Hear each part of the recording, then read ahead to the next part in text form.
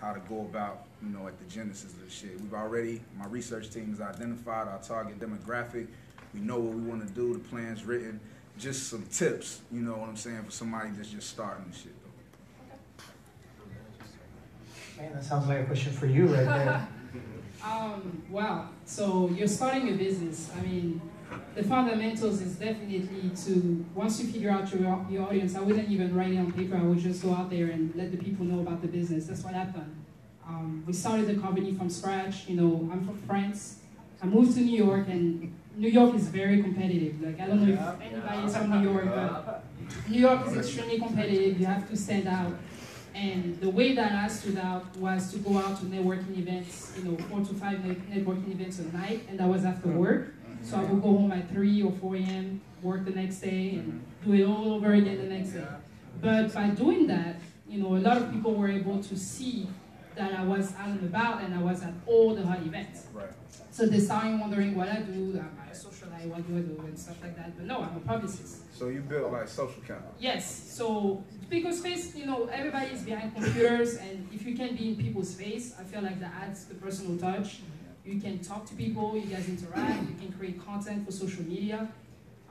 From there, you also have to have a professional website so that when you meet the people, they actually can go back and see what you have to offer, and have just your e-commerce ready for business, you know, so that you can actually start making money.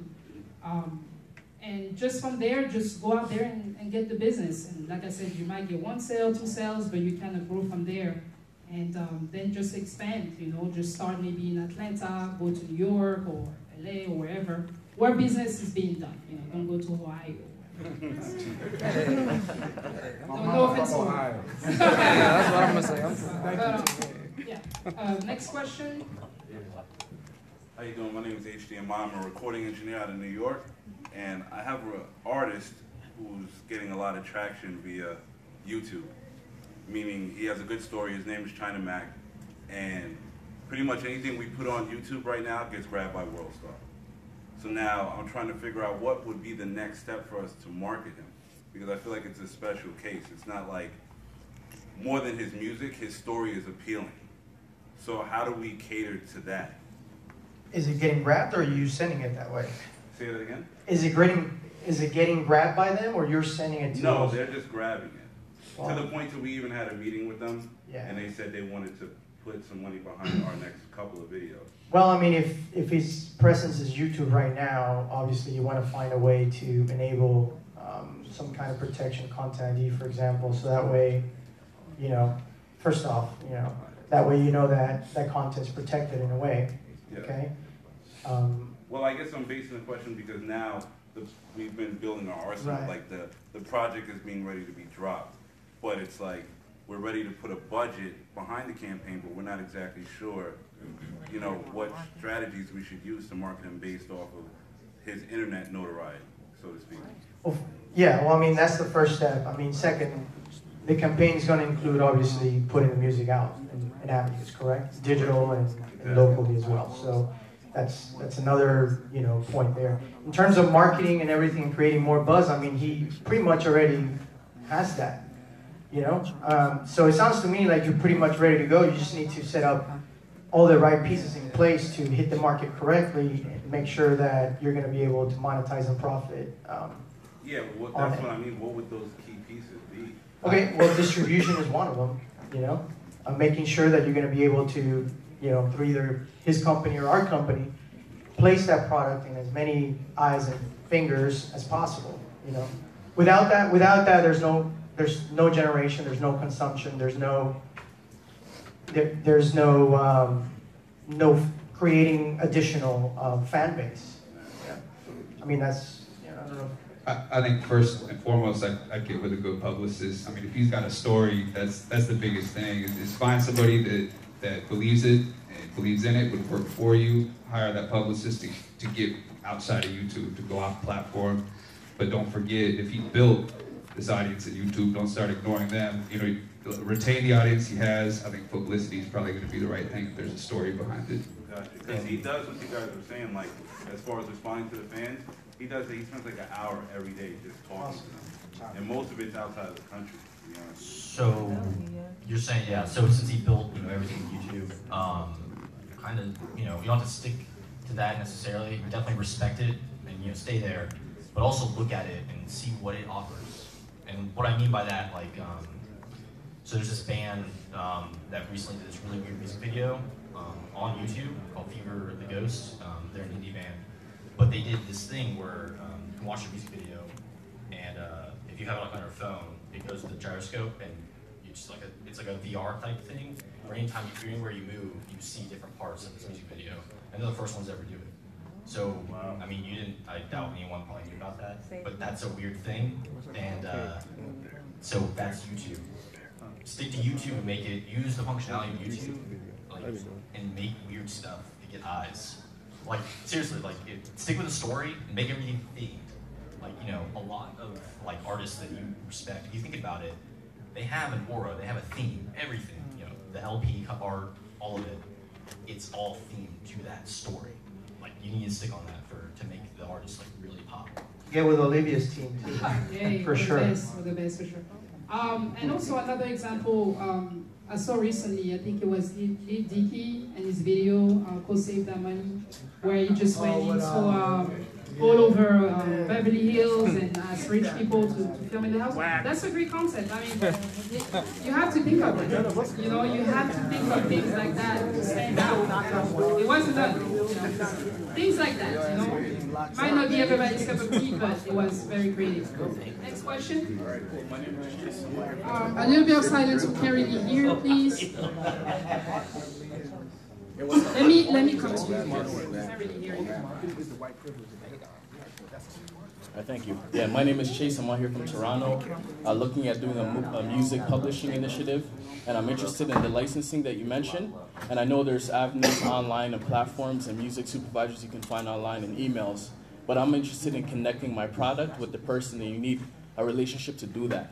So is there any conference or any festivals that these people are going to that you can recommend for me to connect in order to develop the relationship?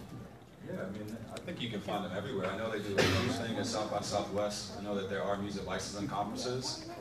If you ever just type in music licensing on Google, you can get lost, and there's tons of information. Look into the different performing rights organizations. They do conferences and things like that. It's a very popular subject if you start looking for it. But definitely, and don't be afraid to reach out either, you know, through email. Don't be afraid to hit people up.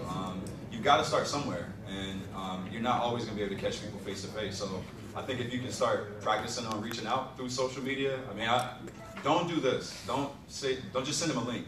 You know what I mean?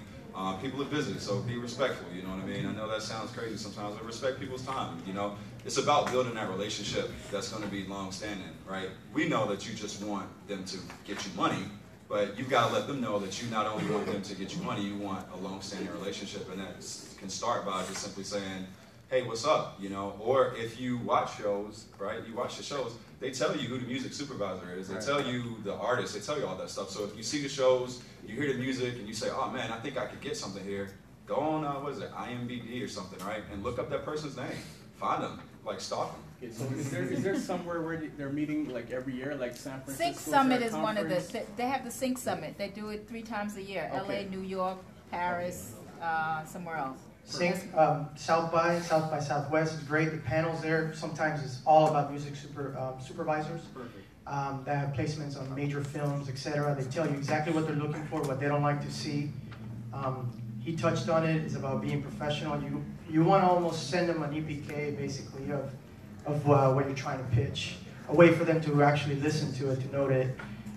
They also look for the music to be already in platforms too. They do a lot of searching and discovery on Spotify and many others. So consider all that stuff too. Perfect, thank you. Awesome. So next question. Anybody has a question? Okay. Yeah, you have. I know y'all have said just go out and get money, but of course, It's that easy too. that's what I was about to say, I want some man. money. Like, can y'all offer like, you know, don't be like you should do this, but just be like, you know, like how can you generate capital? You know what I'm saying? There's different levels of success. Some people feel like if you make $500,000, you're doing good. Some people feel like you make $250,000. Some people feel like 50 stacks.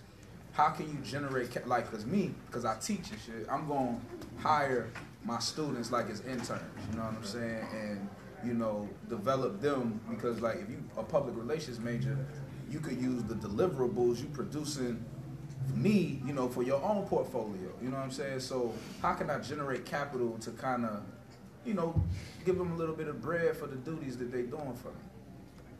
And now you're talking about like your marketing and with your company, right? Aside from like creating music. I mean, I think if you, I'm just gonna throw something at you, right? So I think if you can start building campaigns, right, on things that you care about, right, that maybe you don't need to spend funds around, put something dope together, curate something good in Tally where you're at, right? Do it to the top notch. Like you from Florida, you know about like Dim Week and all that stuff, right? So build something similar to that, right? Get something that is a mainstay where you are, and the money's gonna come. But you gotta kind of still, from like your marketing side of thing, I think you gotta prove to the people that what you got is worth that. You know what I mean? I think once you start doing things and you start putting it out there, then I think you won't necessarily have to worry about that conversion because the business will start coming to you. I think you gotta start investing and putting it out there. Awesome. So if nobody has any other questions, I want to let you know where you can find each of the panelists here. You can find me at IMPR Agency on Twitter, at Audio Common, at CD Baby, at Symphonic Distribution.